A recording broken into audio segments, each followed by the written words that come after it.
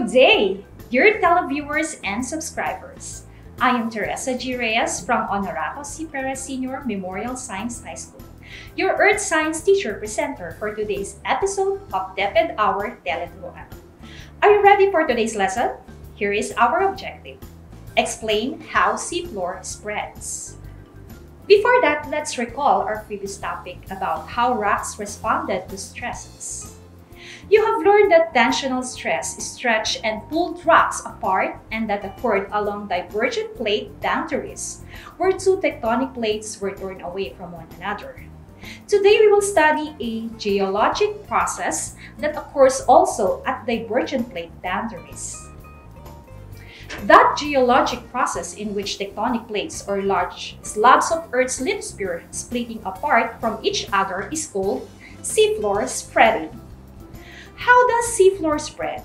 Is a crucial question that we need to explain the answer by focusing on evidences that describe seafloor spreading. Let us begin. First proposed by Princeton geologist Harry Hammond Hess in the early 1960s, the seafloor spreading hypothesis suggests that basaltic magma from the mantle rises to create new ocean floor at mid-ocean ridges. On each side of the ridge, seafloor moves from the ridge towards the deep sea trenches where it is subducted and recycled back into the mantle.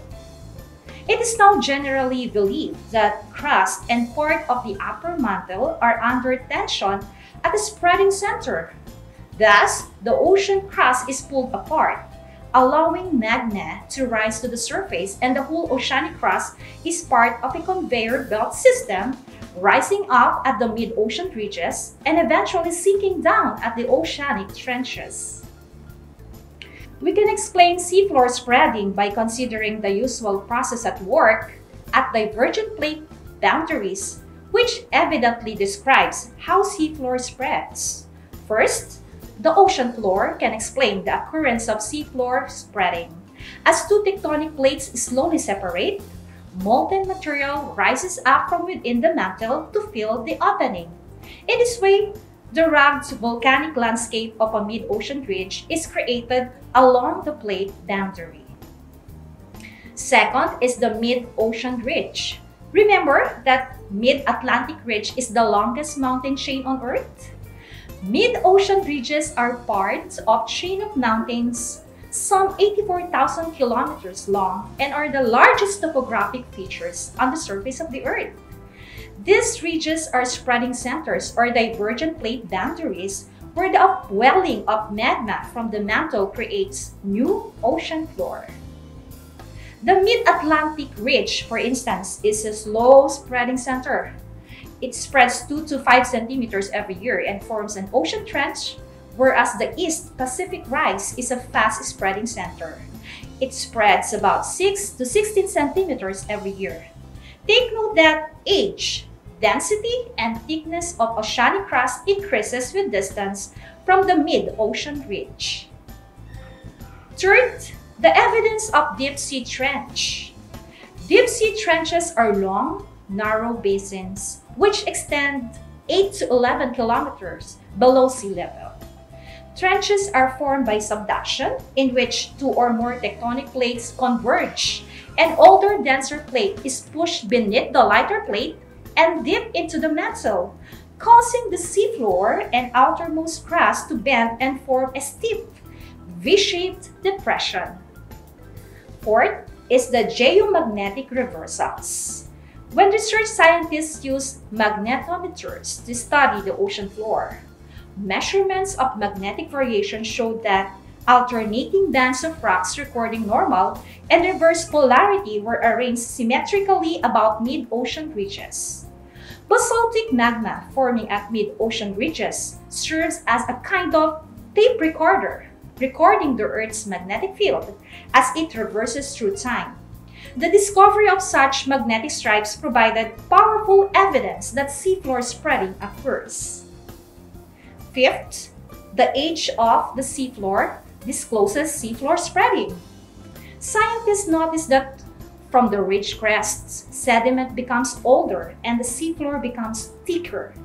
Since the oldest ocean crust is so much younger than the oldest continental crust, scientists realized that something was happening to the older seafloor. The oldest known ocean floor is dated at about 200 million years, indicating that older ocean floor has been destroyed through subduction at deep sea trenches. To sum up, how seafloor spreads can be explained through 1. The ocean floor. As two tectonic plates slowly separate, molten material rises up from within the mantle to fill the opening.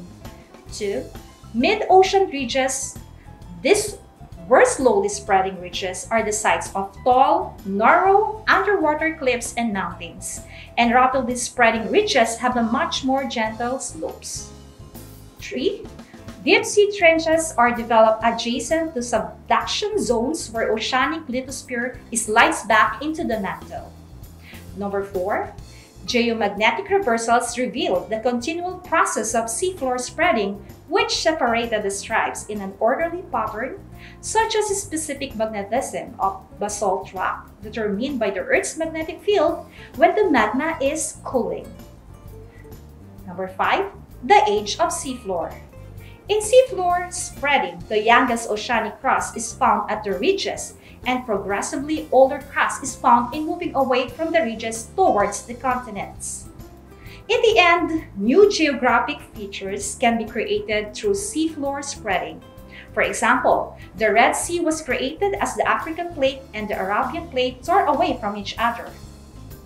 Eventually, geologists predict that seafloor spreading will completely separate the two continents. The Sinai Peninsula, as it connects the Middle East Asia with North Africa, to join the Red and Mediterranean Seas.